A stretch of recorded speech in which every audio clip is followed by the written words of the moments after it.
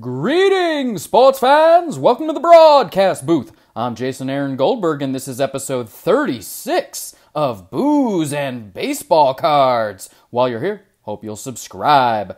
Tonight, the artist spotlight shines on Mike James and his work in 2018 Topps Museum Canvas Collection. Boxes of Museum Collection are very pricey, with only 20 cards per box, and odds are you only get one Canvas Collection card per box. So I'm really honored to be able to present you with Mike's work. At the end, there will be an artist autograph card giveaway. Tonight, we're enjoying Red Stripe, a preferred frosty beverage of the artist. Let's have a sip. Cheers to you, Mr. James. We're starting things off with the Bambino, Babe Ruth. I love this card. I love the smile. I love the twinkle in his eye. It's just a beautiful portrait of the Babe. In my Q&A with Mike, I asked him if he studied art. Was he self-taught? He said both. He was doing sports art back in high school, but he did go to university for fine art, and he got into graphic design after that. And he laughs and he says, and in the end, I'm doing the same thing I was doing before all the studies. A cool thing about Canvas Collection is the texture. I'm sure, hopefully, you can pause the video if you want and get a really good look. You can see the texture on it. It really makes it feel like you're holding pure art in your hands. It's one of my favorite things about the Canvas Collection. It doesn't have that gloss to it. It's a matte finish. They're just awesome. Next question I asked Mike was how long he had been painting athletes and when did he start? Another beauty there of Mike Trout. He said he's been drawing and painting as long as he can remember, and he started selling work in the early 90s as a teenager. And most of the time, he said he drew art on baseballs. I would love to see some of that, although he laughs again and told me that he'd probably shudder if he looked at those pieces of art today. Again, the Trout card, beautiful. Every card of Mike's, I feel, is telling a story, and I love that about his particular work. There's a number of artists. There are 50 Canvas Collection cards, and Mike, I believe, did 8 of them. We're going to look at them all. But his are among my favorites because of the story it feels like every portrait is telling. And this Mike Trout is no exception. I asked him about his process, and he said most what he does now is he maps out first everything that's going to take place on the canvas, especially for the large companies because he doesn't want to get into it before they give final approval. There's a lot of tight deadlines and detail is very important, so he doesn't want to waste time for them or himself. And he said that backgrounds are always the last thing he thinks about. I asked him what he uses, and he says most of the time he uses pencil, marker, and colored pencils for any of the artwork on cards, but on occasion he said he will paint them, but it's very rare just simply due to the time constraints. Again, I love this Derek Jeter card. It just is so much the captain, that smile of loving the game. Again, you can see the texture, especially in his hat. Really, really awesome. Again, cheers to you, Mike. Mike is Canadian, from Guelph, Canada, and I think it's so funny that among his favorite beers is Red Stripe from Jamaica. It's a long trip up to Guelph from Jamaica. So I asked Mike how he got involved in the card industry, and he said back in 2003, he did a hockey set for Be a Player, and it was an insert set called Brush with Greatness. And years later, he ended up working for them when they became In the Game, and he worked there in the graphics department, but art is really his true calling, and when other card companies came a-calling, he turned that into doing it full-time. I asked him about his favorite players to draw, retired or active.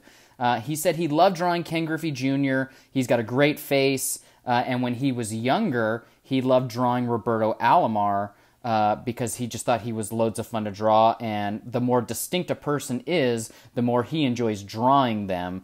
He also which is why we're looking at Bryce Harper. He loves drawing beards. He says, unless they're hobbit beards, because those are just a little too large. Again, great portrait of Bryce Harper right here.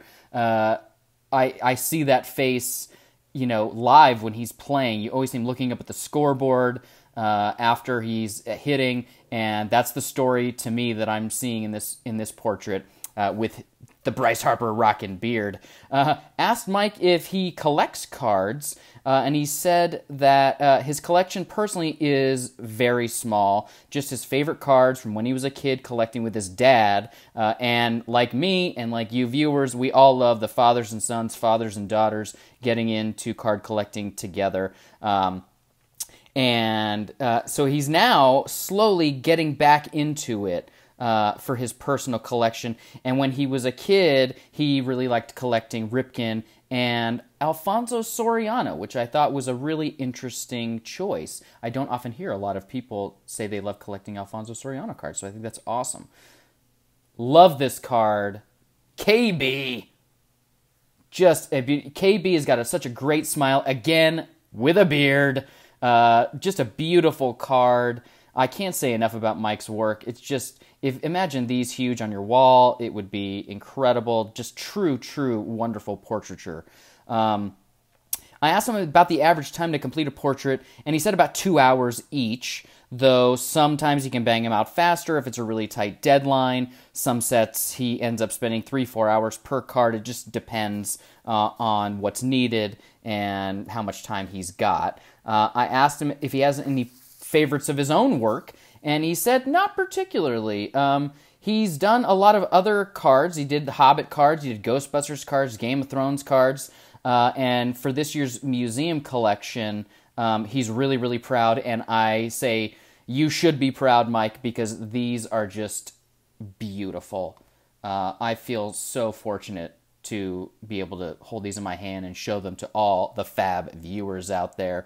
Asked Mike what his favorite painter was, alive or dead.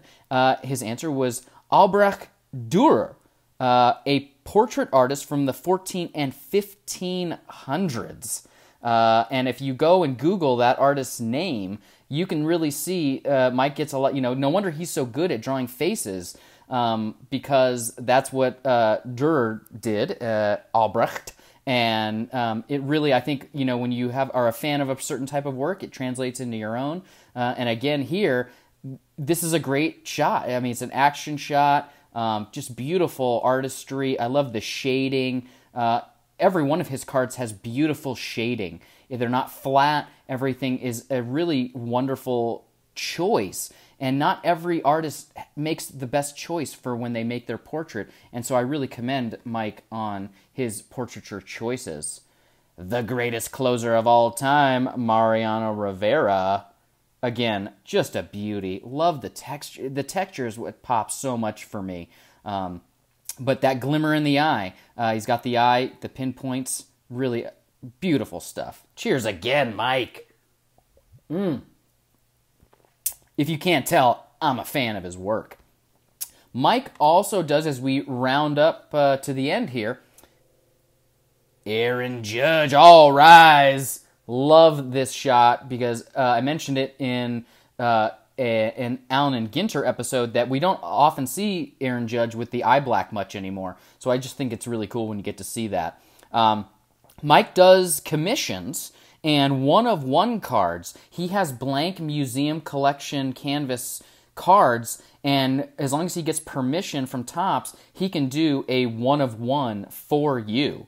And those are inserts. There's the original artist card in museum collection, and they are like as hard as pulling a super refractor. So if you want to get in touch with Mike to request a commission, you can check out his Facebook page, facebook.com/MikeJames.artist. I will also put a link in the description if you want to reach out to him for that. Okay, giveaway time. Our last card is the giveaway card. I previewed it in Ripping Live earlier in the month, but here she is. Bam! The most talked about player in baseball this year, arguably, Shohei Ohtani. you know that this is a tough pull out of museum collection, and it can be yours. Not only that, but as usual with Artist Spotlights, autographed by the artist.